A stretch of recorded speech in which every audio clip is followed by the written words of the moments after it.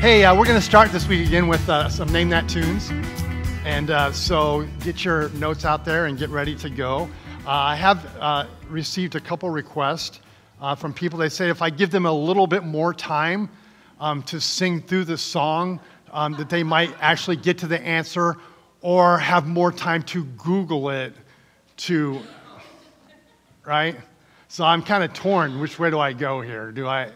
So I'm going to give you a little bit more time, but not enough time to, well, you can Google probably faster than I can speak it. So here anyway, we go. First, Name That Tune song from A Christmas Carol. What child is this who laid to rest on Mary's lap is sleeping?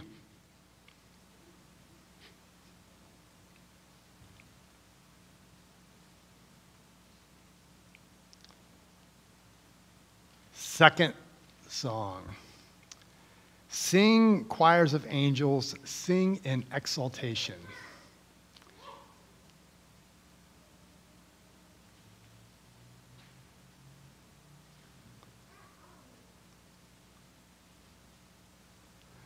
Third, while fields and floods, rocks, hills, and plains repeat the sounding joy.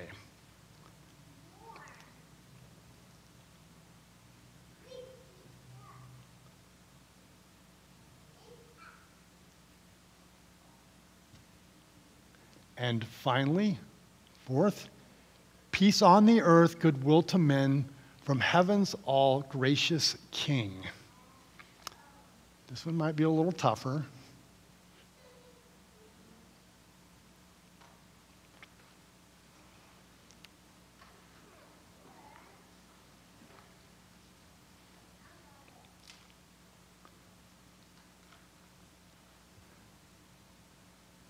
All right, here we go.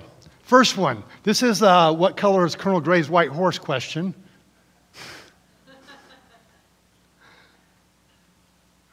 What child is this? Right there. Who laid to rest? Hope you all got that one right. Anybody? I wanted to give you one good shot, all right? Second one. Sing, choirs of angels, sing in exaltation. O come all ye faithful, or also sometimes people call this, O come let us adore him, from the reprise in the chorus. Who got it? All right. Not everyone. Okay, that's not giving me hope for the rest of these. Third, while fields, floods, rocks, hills, and plains repeat the sounding joy. Joy to the world? How many got? All right, a little better there. Joy to the world.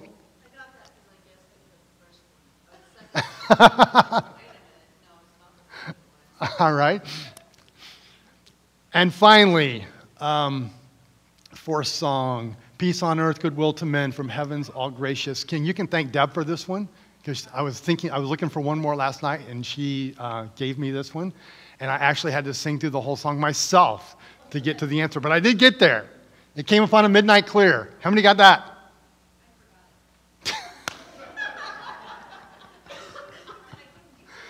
Anybody get all four? Anyone? No one? Too bad. I had a new car for anybody who got all. But since nobody did, here we go. All right.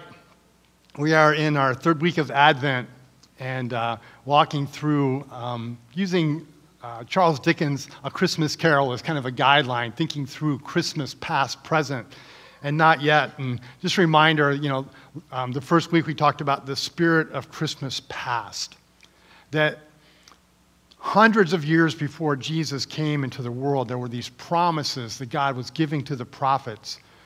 Isaiah chapter 9, for to us a child is born, a son is given. And this son that God was given, he was going to create this government, this kingdom. And in that kingdom, he would be called Wonderful Counselor, Mighty God, Everlasting Father, Prince of Peace. And the greatness of his government and peace, there would be no end. That he was coming to establish a kingdom. That what God was doing was bigger than sometimes we imagine. That God was writing a larger story than people anticipated. The restoration of the kingdom of God over all of creation. And he says, the zeal of the Lord would accomplish this, the zeal of the Lord Almighty. But he wouldn't do it with angel armies. We come to the second week of Advent and the spirit of Christmas present. That when God did this reconciling, this establishing of his new kingdom, he didn't do it with the mighty force of angels. But Christ Jesus, though he was in the form of God, did not regard equality with God as something to be exploited, emptied himself, taking the form of a slave, being made in human likeness, being found in human appearance. He humbled himself and became obedient. That the way that God was going to accomplish this great work was through humble sacrifice, through love. That he came not with an angel army, but with love for your neighbor, to love others as God loved us, to love even our enemies and pray for those who persecute us. That the zeal of the Lord accomplished something amazing through this not angel army, but through this babe in a manger. And that babe in a manger would grow up, suffer and die, but what he left in the wake would actually topple the Roman Empire. Not through violence, but through sacrificial love.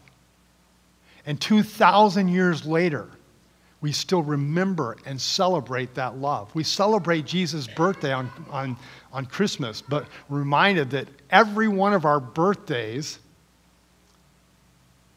is dated from his birth.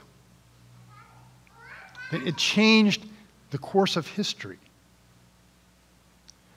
When Isaac Watts wrote the poem Joy to the World, he wasn't writing a Christmas carol, although we sing it every Christmas, usually at the end of our Christmas Eve service, that he was penning a poem with a new understanding of a very old poem from Psalm 98 from the Bible.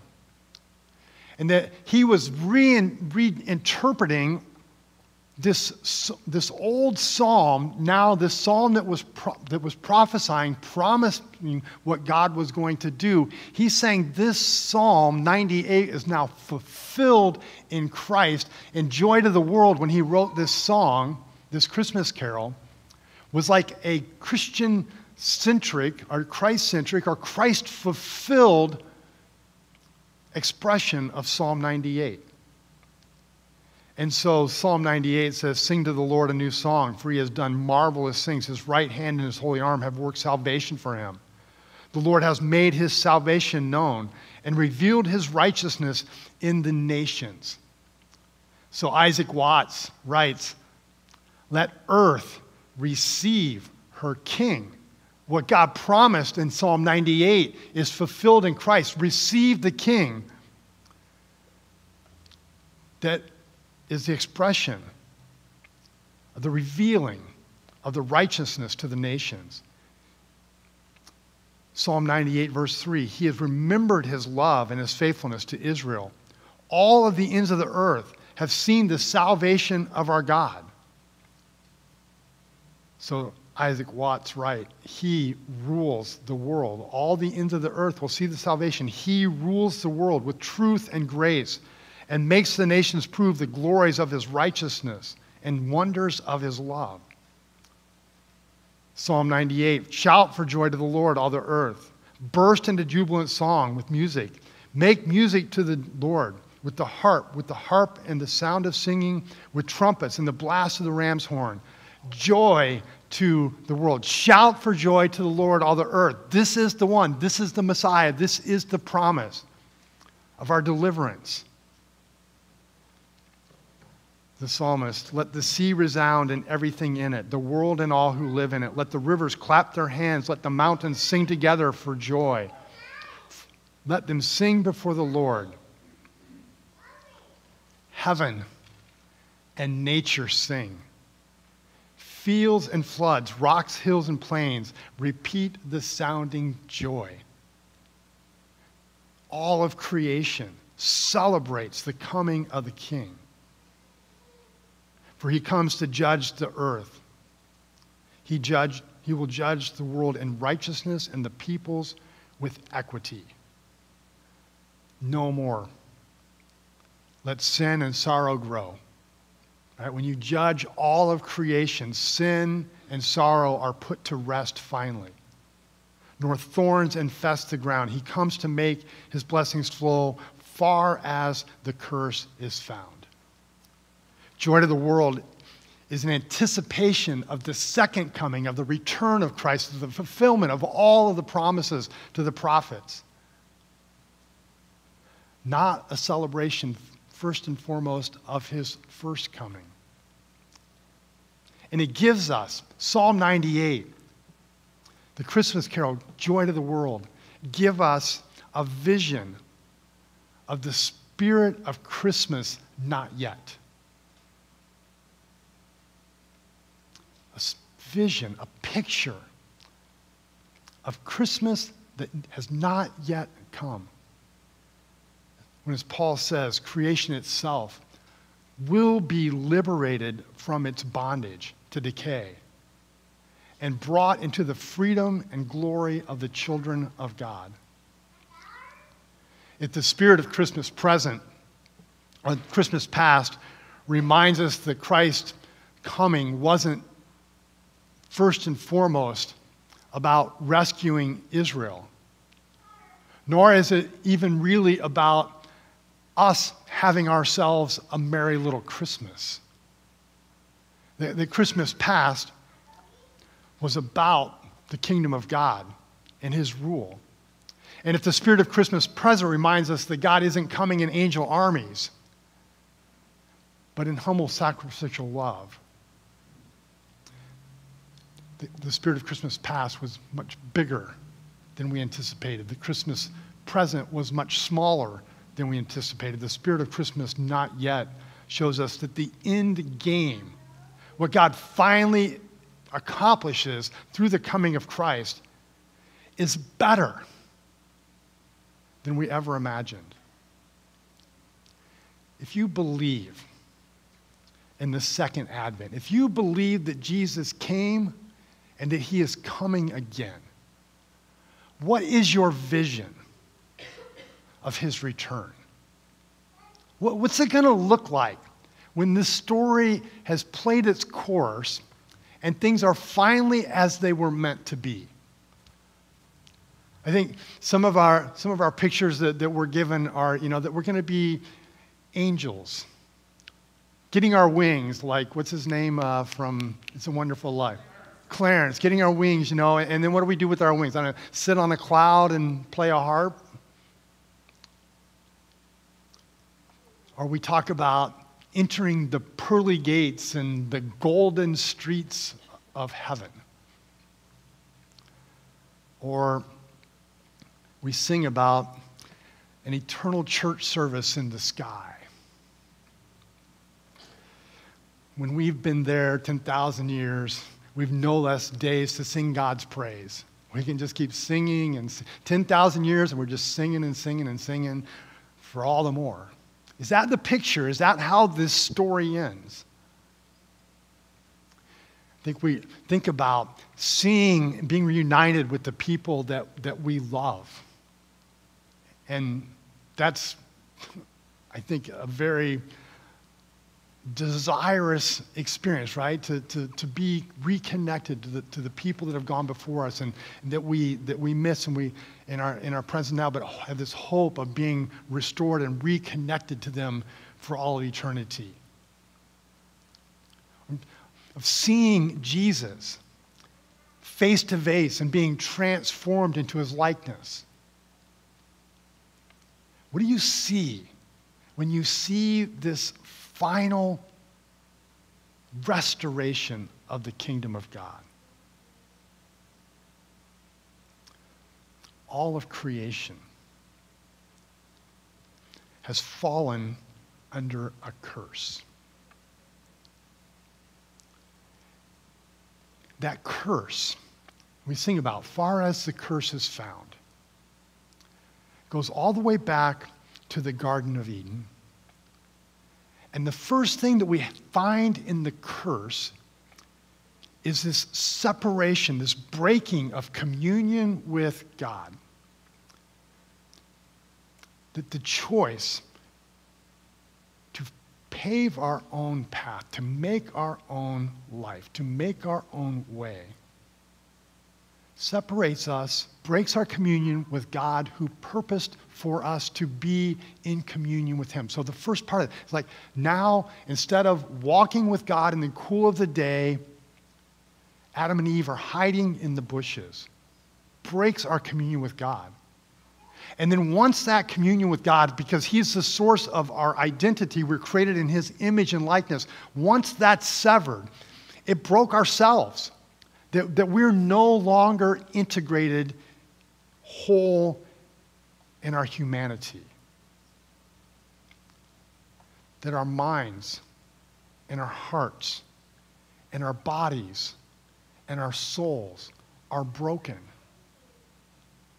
And so we suffer from mental illness and physical illness and competing and conflicting interests and desire for things that don't serve us and actually harm us, and to pursue fulfillment and things that never deliver.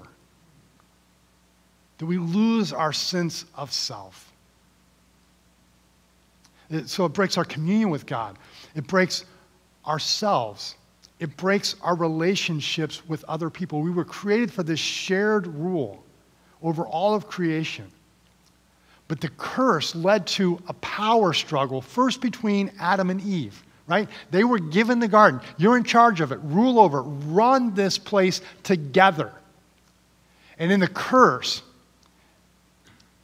Eve is told that now your desire will be for your husband and he will rule over you.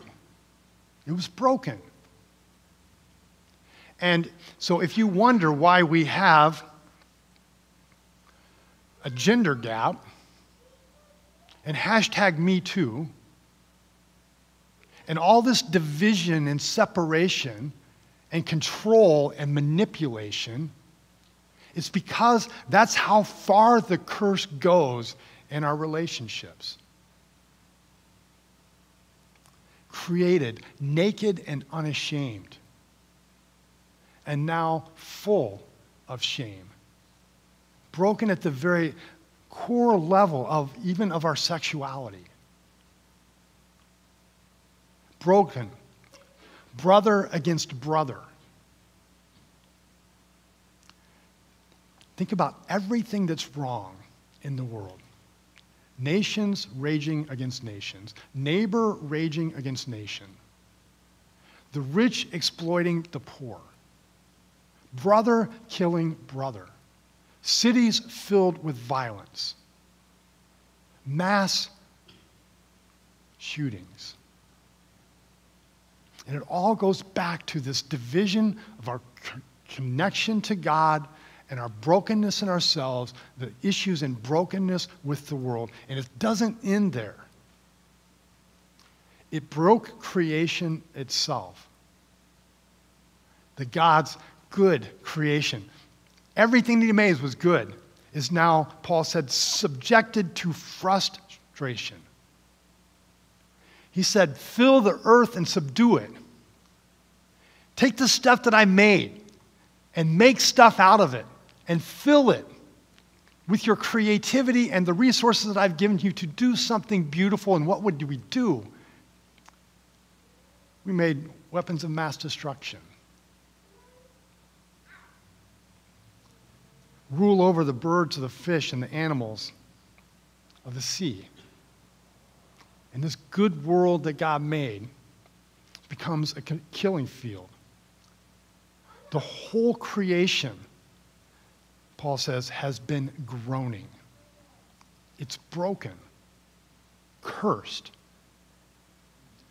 And Jesus embodied this curse in the crucifixion. Paul writes, Christ has rescued us from the curse pronounced by the law when he was hung on the cross. He took upon himself the curse for our wrongdoing. For it is written in the scripture, cursed is everyone who is hung on a tree. That this curse that the earth had been subjected to, that our relationships had been subjected to, that our communion with God had been broken by, that Jesus took this curse upon his shoulders and was hung on the cross, bearing the weight of and the responsibility of that curse for all of humanity and for all of creation. And when he did that, Jesus broke the curse in the resurrection. So that all these things that had been divided, like when he died on the cross, the veil in the temple was broken. That veil was a symbol of our separation from God. The tearing of that veil says we're no longer separated from God. We now have access to God again. Paul says that in Christ, there is no Jew nor Gentile. This division of the nations and the cultures, Jesus eliminated that. He says there's now no male or female. This brokenness, exploitation, this manipulation and coercion and control. He says Jesus eliminated that. He broke that wall, that barrier down between slave and free. The things that divide us in our economic worlds and the haves and the have-nots. He says Jesus eliminated that barrier so that in the early church we see people, Jews and Gentiles, coming together in the church and male and female worshiping together in churches in the church in a way that they never had before. And people who were poverty-stricken and slaves being in communion and fellowship with people who had resources, and all of them coming together to take care of it. Now, was it perfect yet? No, it wasn't, but it was happening. We had the first fruits of all these barriers falling down. It's what changed the world. Jesus broke the curse. And when he returns in the second advent, he will eradicate the curse at every level. You want to know how far the curse is found? Look at the reverse of the curse. This is what the Bible says happens when it's finally finished. This picture of a new kingdom. I'm going to read through quickly several passages that show us how far the world has fallen, and seeing how far it will be restored. Then I saw a new heaven and a new earth. For the first heaven and the first earth had passed away, and there was no longer any sea. I saw the holy city, the New Jerusalem, coming down out of heaven from God, prepared as a bride, beautifully dressed for her husband. And I heard a loud voice from that throne saying, "Look, God's dwelling is now among the people. Separation's gone. And he will dwell with them. They will be his people, and God himself will be with them and be their God. He will wipe away every tear from their eyes. No more death, or mourning, or crying, or pain. For the old order of things has passed away." No more mourning, death, crying, or pain. All of that is a result of the curse that Jesus has broken and is going to bring to an end. Isaiah chapter 2 says they will beat their swords into plowshares and their spears into pruning hooks. Nation will not take up sword against nation, nor will they train for war anymore. We took the stuff that God made and made weapons out of it. Those weapons are going to be turned into resources to feed and nurture and to care for the world. Isaiah 11, the wolf will live with the lamb. The leopard will lie down with the goat and the calf and the lion and the yearling together, and a little child will lead them. The cow will feed with the bear. Their young will lie down together, and the lion will eat like the ox. The infant will play near the cobra's den, and the young child will put its hand into the viper's nest. They will neither harm nor destroy on all my holy mountain, from the earth will be filled with the knowledge of the Lord as the waters cover the sea. Even the lion and the lamb are now eating together. That's how far the curse has gone. When you watch the National Geographic, the Nature Channel, and you see those, antelopes being chewed up by the lions, right? Done. That was part of the fall, part of the brokenness. When you see my kids playing with a cobra, you know the world has been changed, right? That's how far the curse goes. That's how far the renewal, the restoration goes. It's actually my theology that I use for pet funerals. Right? If there's a lion and a lamb in heaven, then there's got to be a Peyton and a Dungy, right? Zechariah. It says, on that day, holy to the Lord will be inscribed on the bells of the horses and the cooking pots in the Lord's house. Will be like the sacred bowls in the front of the altar. Everything in creation that is not a product of the fall will be fully restored, so that even the decorations on the horses and the pots and the pans will be sacred, holy to the Lord. Everything to the glory of God.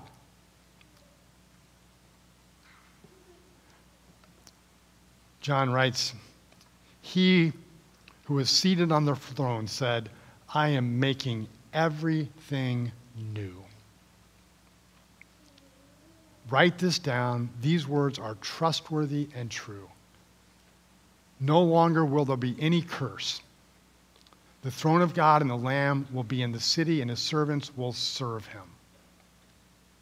Paul says, in this hope, in this renewal, in this elimination of the curse as far as it's found in all things brilliant, it is in that hope that we were saved. In Hebrews, it says, faith is being sure of what we hope for and certain of what we do not see.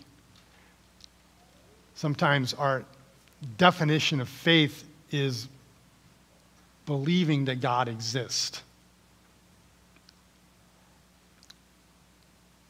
But faith is more than believing that God exists.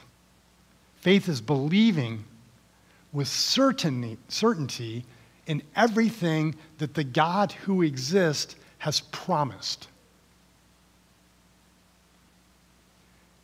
Being sure of it and hoping for it. The promise of the spirit of Christmas, not yet, tells us what it will look like when it is fully complete. We cannot hope for what we do not want. And if our vision of the restoration is wings and harps on a cloud, or an eternal church service in the sky, right?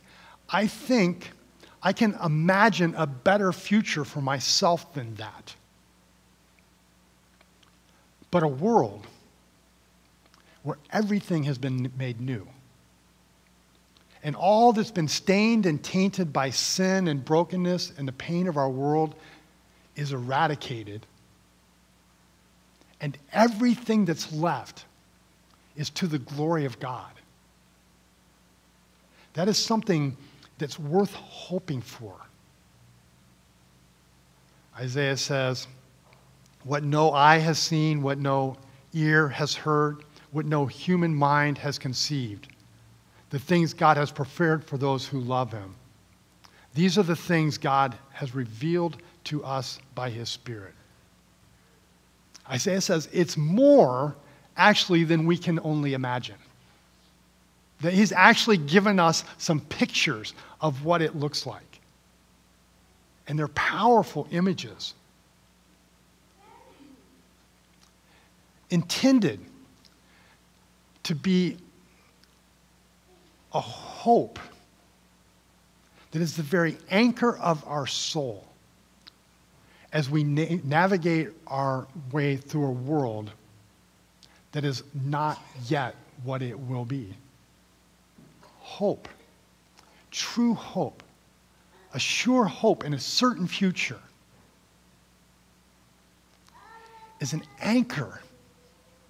It says, hey, this Christmas, unless Jesus returns before next Sunday, this Christmas is going to be a beautiful day for many of us and a really, really hard day for other people, and some combination of both for all of us. It will not be, unless Jesus returns between now and then, the fulfillment of all of our hopes and dreams. But it will remind us again that God has set in motion the events that will take us to that place, to that time. we have this hope as an anchor for our soul. I love it that when Charles Dickens named his spirits, like the spirit of Christmas past, the spirit of Christmas present, to me, my mind goes to, well, the spirit of Christmas future. But he doesn't say that. He says the spirit of Christmas not yet. The spirit of Christmas that will be. But it isn't yet.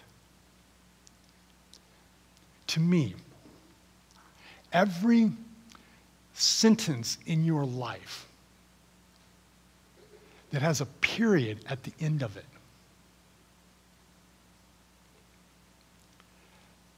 that speaks to pain and shame and brokenness and fear and doubt and unforgiveness and bitterness and resentment and anger, sorrow, every sentence in your life that has a period, this is the way it is. This is who I am. This is the way it will always be. This is what happened and it can't be changed. It's gone and it'll never be again. Every sentence that has a period, the spirit of Christmas not yet erases the period and puts a comma and says, but it will be. All things made new. The spirit of Christmas present. The spirit of Christmas past is bigger than anyone imagined. The spirit of Christmas present was smaller than anyone imagined, but the spirit of Christmas not yet is better. Better than you ever dreamed. The renewal, the restoration of all things. God, fill us with hope this week as we count down to the celebration of Christmas, the celebration of your coming. But deepen our hunger and our thirst for the Christmas that is not yet. And our certainty, our confidence, and our hope that it will be. May every desire that is yet unfulfilled stir a deepening hope inside of us for what is not yet. I pray in Jesus' name. Amen.